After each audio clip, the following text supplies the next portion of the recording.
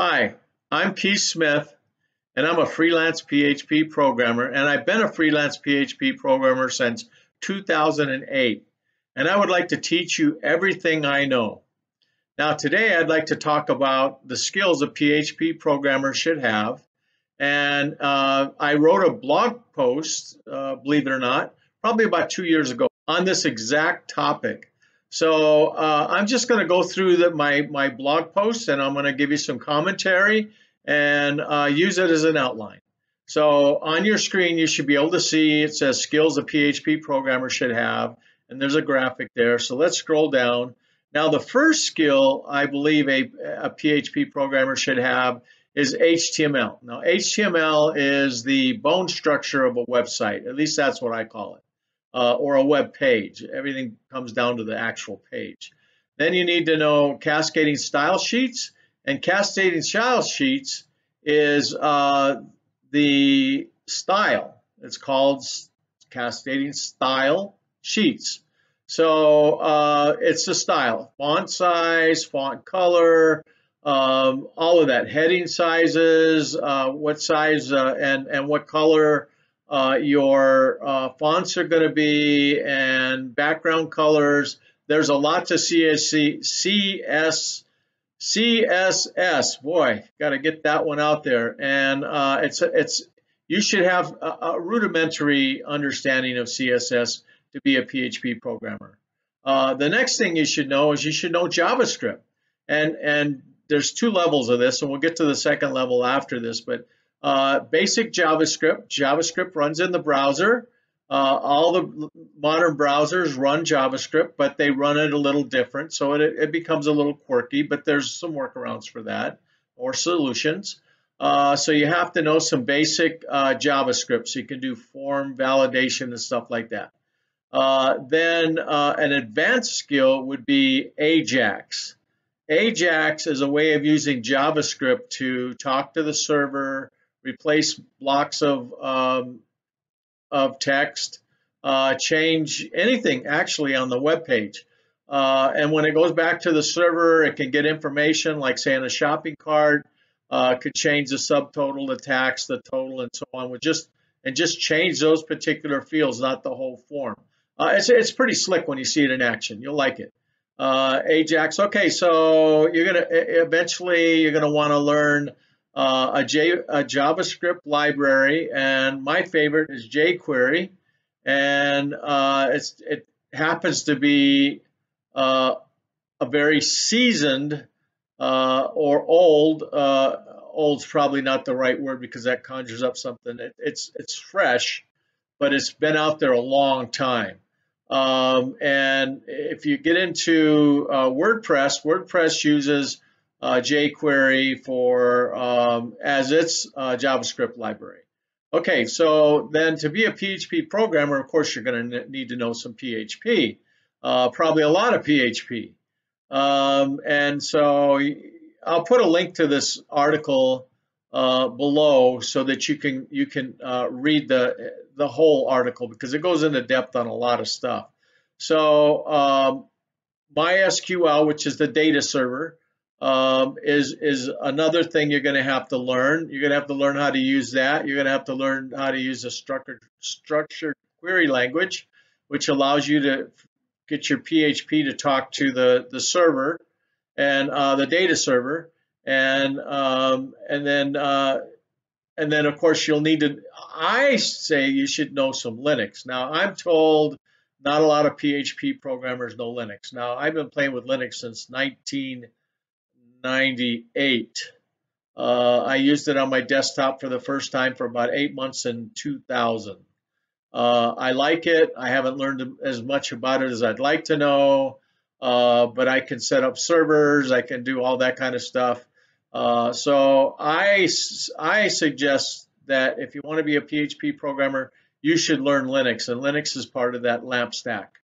You need to know how to troubleshoot, and this kind of goes in hand with the server, because a lot of troubleshooting will happen at the server. Some of it's going to be in log files, and some of it's going to be returned back to your browser. I would I would definitely recommend that you know how to do how to find the proper log files and be able to decipher any problems you have by the error codes that are put in those files. You're going to need a code editor. Now, my favorite code editor is Visual Studio Code. It's a cross-platform editor, and it's extremely easy to use, and it's free. Boy, all the things I like. So it was written by Microsoft. A lot of people that do PHP and Linux and all that, they're not big fans of Microsoft, but we've kind of mellowed on that point a little bit. But Visual Studio Code will run under Linux, Windows, and on the Mac. So it's got everything covered, and it's free. And there's lots and lots of videos out there and tutorials, and you really don't have to know much to use it. So okay, so when you get to making web content, you're going to need some development and production hosting servers. I prefer having a real server, not something that loads onto Windows and is a emulator. I want to run the real thing. So you're going to need three servers to do production. You're going to need a development server, which is where you do all your programming. You're going to need a test servers where all your clients and customers will come. When I say customers, I'm talking about your business customer, not a customer that's going to buy something from you. So they need to be able to come in and do testing, and I'll be on a testing server. And then, of course, you have a production server, which is the server that's out there with the final website. You need I believe you need to know at least some domain name service. Maybe you don't need to know it all, but you need to know some. The domain name service is the phone book of the internet. The internet runs on IP addresses, and you have domain. So your domain goes it goes back to the domain name service, and it translates it into an IP, which makes it so that the internet can find your content and deliver it to your browser. Okay, so you need the ability to set and meet timelines or deadlines, and you need to do some project management.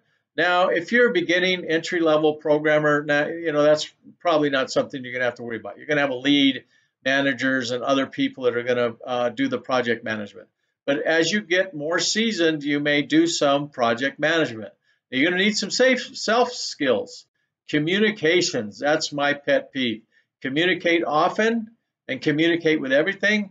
And don't disappear for 2 or 3 weeks, then come up and say, oh, here, look what I built. You're going to have problems if you do that stuff. You need to release your source code and have it tested as often as is possible, even little bitty bites. You're going to have to know how to work with a team, and it can be challenging because I'll tell you what, you get in the cube world, there's some challenges with the office stuff. You need to be able to navigate those situations.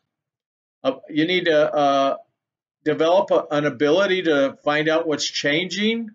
There's a lot of information on the internet. You need to at least go to the PHP website and read what's going on there.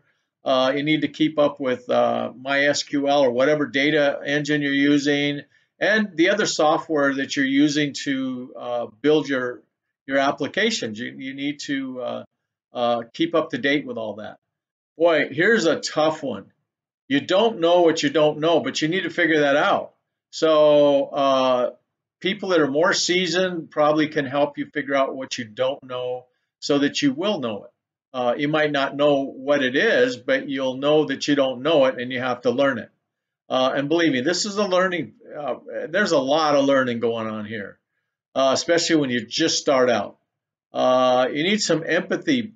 Let me tell you what, you're not going to learn the same way that your coworkers learn, and they need to have empathy as well.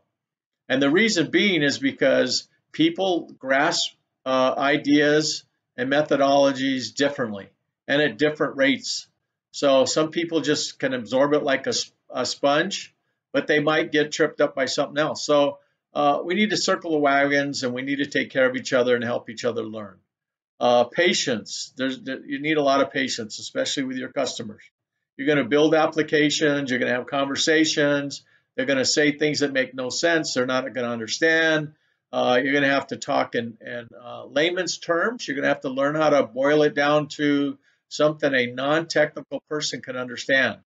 And then you're going to have to translate it back to yourself into something that makes sense so that you can make some code to do exactly that. And you need to be open-minded because let's face it, none of us know all the answers, and most of the time the other guy has a better answer. So, and you need some problem-solving skills because let me tell you what, when you start putting all this technology together, you're going to need some serious problem-solving skills, and it's not going to happen in the first day. It's going to take a while to develop these skills, and your brain will burn in all this stuff, and before you know it, you'll be looking in log files. You'll start understanding some of the error messages, and you'll learn how to set things up. And you're never going to know everything. You're always going to have to be looking up stuff. You might know what you want to do, but you won't know exactly how to do it. So you're going to always have to look stuff up. And you're going to have good problem-solving skills. You have to develop those. You're going to have accountability. If you do something and you blow it, you need to own it. Don't say, "Well, I'll make excuses." It doesn't work. Time management. Yeah, put the book down. Quit looking at Facebook, YouTube, or whatever, and get to coding and get to solving problems. And don't mess around. Manage your time and be productive. And the next thing is exactly that, strong work ethic. You're going to need to have a strong work ethic. You're going to be left alone a lot. And they're going to tell you, "Hey, I want you to go do this, do that, or whatever," and you're going to be left alone. And so you need to go get to work. If you need a cup of coffee or go to the bathroom, then get it, but get to work. Okay, so I'll let you read a lot of this stuff. I'm going to skip over some of it. There's something about freelancers there. There's some stuff about additional skills required if you specialize. I'll put a link to this article down in the description, and please go read it and enjoy it, and put a comment on this video what you think. What you've learned, what you want to learn, and so on. Just write a comment. And so, if you found this useful, by all means, subscribe, give the content a thumbs up, or a like, I think they're called, and by all means, hit that notification bell so that you can get notified the next time I put out a video. Because if you want to become a PHP programmer, you're going to want to follow along. So anyway, I hope you're having a great day. Bye now.